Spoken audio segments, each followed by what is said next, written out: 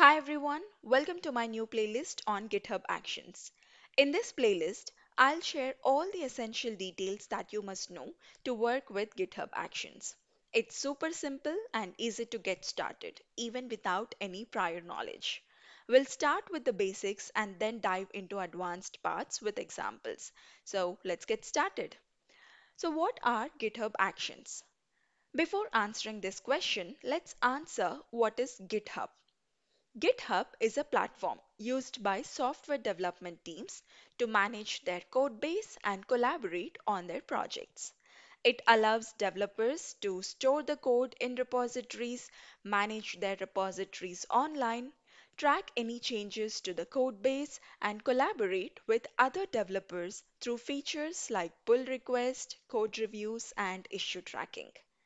GitHub introduced a feature called GitHub Actions that helps in automating various processes such as building, testing, and deploying code. Nothing but it automates CI/CD processes. Continuous integration.